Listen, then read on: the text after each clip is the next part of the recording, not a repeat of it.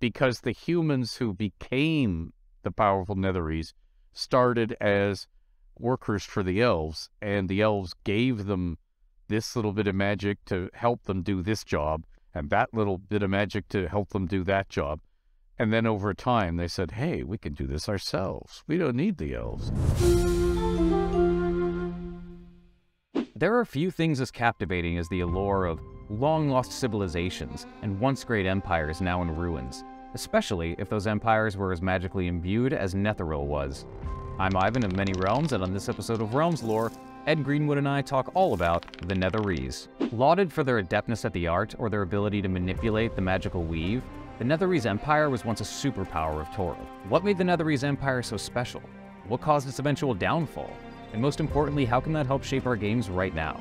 Get exclusive answers to the Forgotten Realms' most burning questions. Find Ed on Patreon, link in the description, and become a protector of the realms, so you never have to miss out on what the realms has to offer from the mind of its original creator. So think of a ancient human empire of powerful magic, where all sorts of spells, magic items, and mighty artifacts came from. So if you're a dungeon master creating them, and you want to have something lying around that's ancient, that's in the tomb of a king or down a dungeon, it could have come from ancient Netheril. And everybody knows, you know, the sort of common received folklore is that this empire ultimately fell because of its arrogance and its overreach. They may not know where exactly it was. Most people have heard that it had flying cities that floated in the air but flew about, so it could end up in different places from where they started, or flew about regularly, but they don't really know anything much more about it than that. It's this magical place of long ago when magic was really powerful. There you go. That's sort of Netheril in a nutshell. So, many people that follow the realms know that Netheril had a relatively strict hierarchy. Can you tell us a little bit about what that hierarchy might have looked like? The general stereotype, there was high Netheril and there was low Netheril. And what that meant was low Netheril was where all Netherese started. They became expert farmers, they became expert foragers, and they became expert at harvesting the land. And those people, some of them stayed that way when the flying cities started. The people who stayed that way became the low Netherese, and they became the hewers of wood and drawers of water and farmers for the high Netherese in their flying cities. It's tempting to view them all as the high Netherese enslaved the low Netherese, but that's true literally in some cases, I mean, for some cities, but not for most of them. And they called themselves Arcanists. When it started, that wasn't a character class. That was what the Netherese called themselves instead of Archwizard. I'm an Arcanist.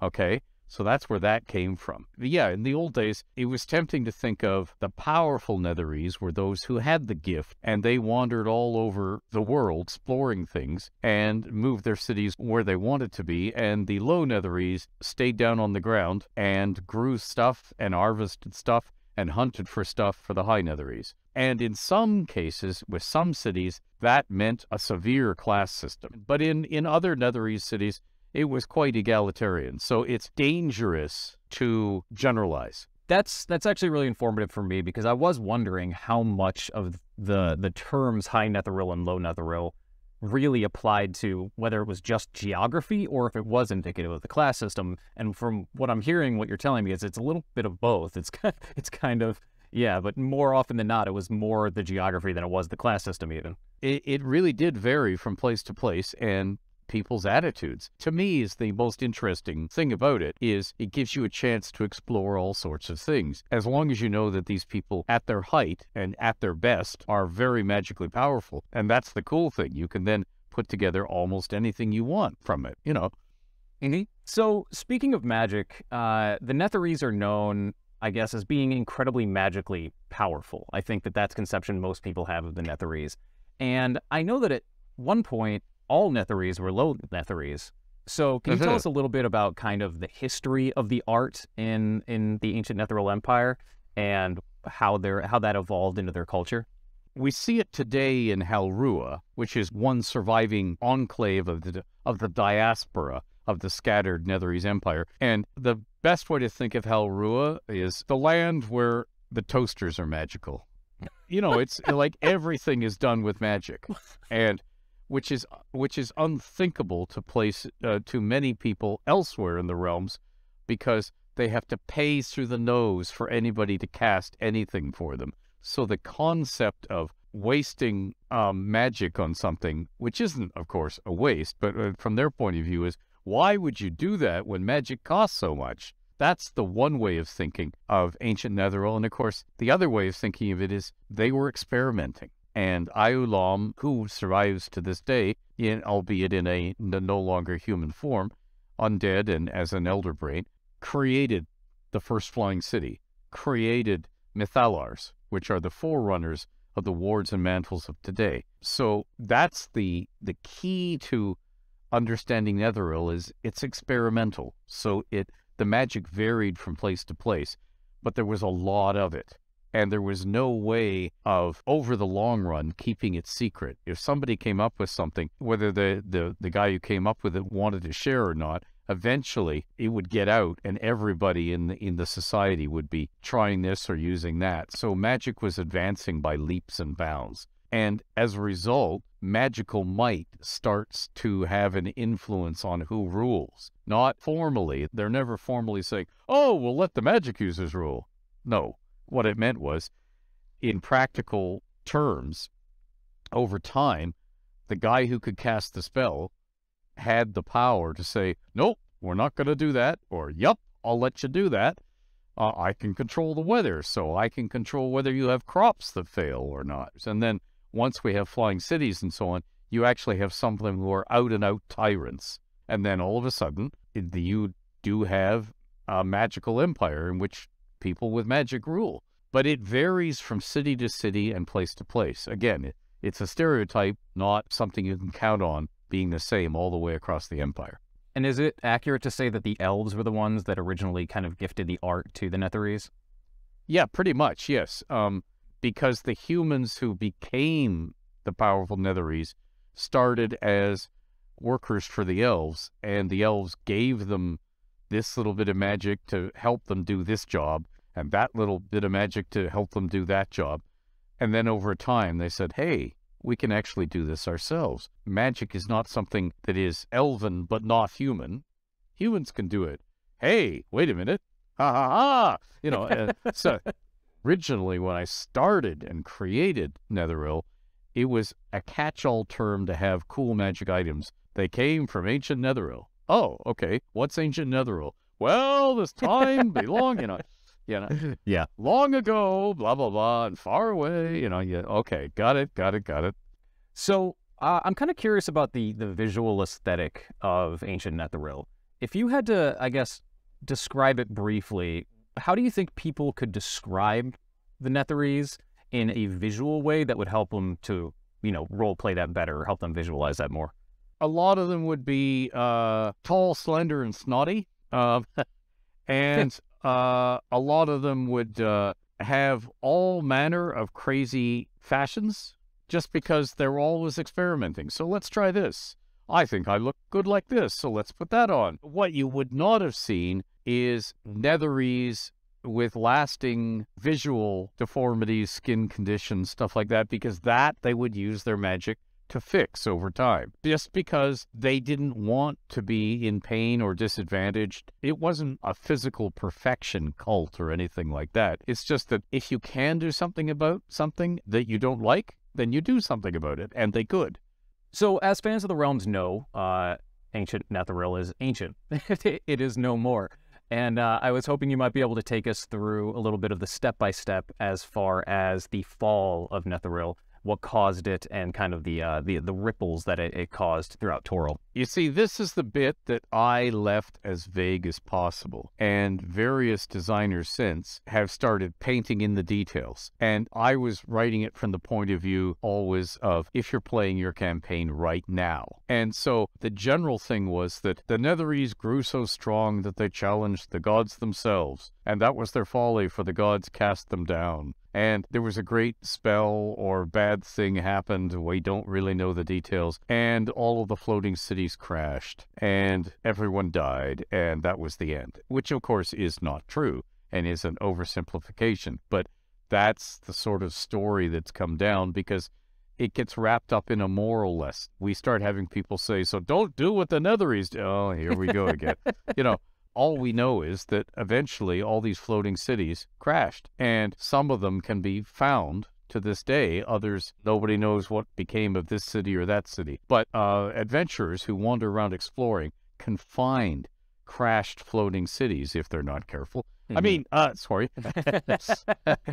So do you think that most of the ruins one would come upon in a D&D campaign would be of the high Netherese or the low Netherese? Oh, it depends. The sort of ruins you would find that would be low Netherese would be things like dungeons, underground, subterranean, because they were storage cellars for food, and they were refuges for when the weather got particularly bad. I'm talking now about somebody's spell-spun weather that turns into a horrendous gale.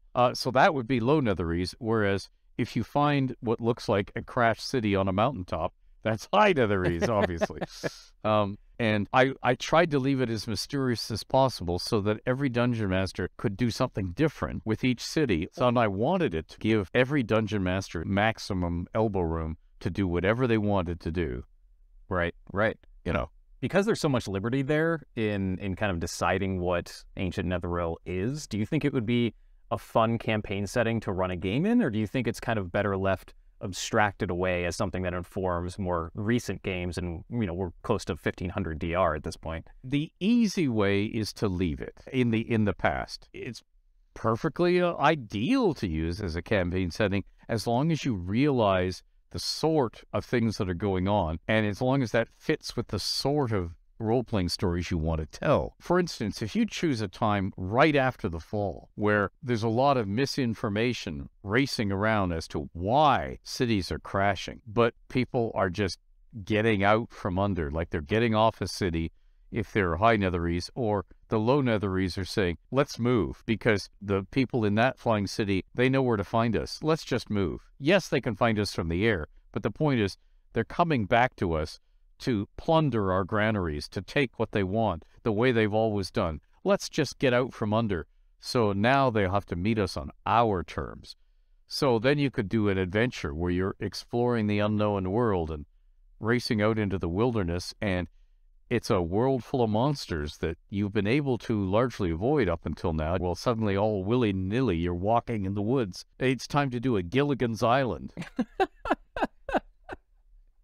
Well, I mean, that's what makes for great role-playing, when you take people out of their comfort zone and they're going, what is going on? Now, the thing is, you want to be not cruel to your player characters, who in the real world are real people who probably had a hard day at work. They don't come to the gaming table to have some person, some sadist of a dungeon master, ruin them and crush their souls. They want adventure. That's what Netheril can be. We really don't know what's going on. And if you want to throw a Tarrasque at them, this would be the ideal time and place to do it, because who knows what's out there once you get out into the trackless jungle. Or you could be running into rising other non-human races, the hobgoblins, for instance, or the gnolls, who are seeking this is our chance. Finally, these humans have screwed up and their powers are on the wane. This is our time, you know, and then they rise, and then you suddenly realize, hey, we're being hunted for food by something. What do we do now? You know. So I guess this is the part of the episode where I ask, do you have secrets of the Netherese that maybe aren't widely known by the D&D or Realms community at large? And what do you think is something that you wish everybody knew about Netheril and the ancient Netherese? Oh, boy. I was always a lot more interested in the people of Netheril than the devices, the magic items, because the devices and magic items and spells, it becomes this giant bucket you can put anything into. Oh, that's from ancient Netheril.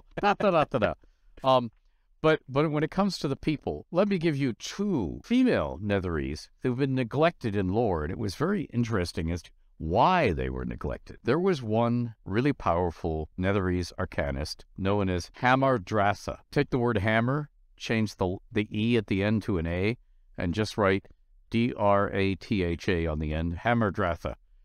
And her nickname was She Who Crafts Tyrants. And what she did was magically modify many beholders, creating less than genius, biddable hunting beholders with tentacles as well as eye stalks, and custom eye stalk powers for specific tasks, such as guardianship and mining. And of course, one of the reasons I came up with Hammerdratha was because I was creating, in the early days in the Pages of Dragon, all sorts of beholder lookalikes, because in the original monster manual, you see something with that's round with lots of eye stalks. It's either a gas spore or a beholder. So you fire something at it from long range. If it blows up, you're not caught in the blast because it was long range. If it doesn't blow up, run like hell because it's a beholder.